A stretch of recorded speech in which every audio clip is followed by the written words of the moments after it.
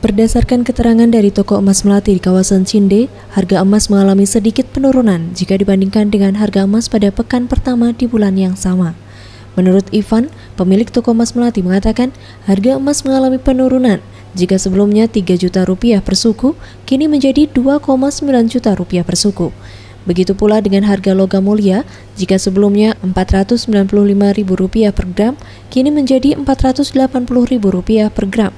Akibat penurunan harga ini membuat masyarakat cenderung melakukan pembelian daripada penjualan.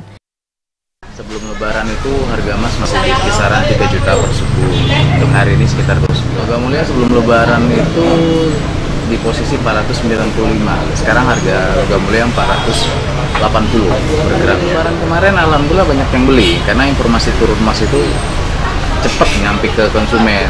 Mungkin juga Sementara untuk harga kontrak Agustus 2015 di divisi COMEX New York Mercantile untuk perdagangan 27 Juli 2015 Rp475.000 per gram, turun Rp22.000 jika dibandingkan perdagangan 9 Juli 2015 yang menyentuh Rp498.000 per gram.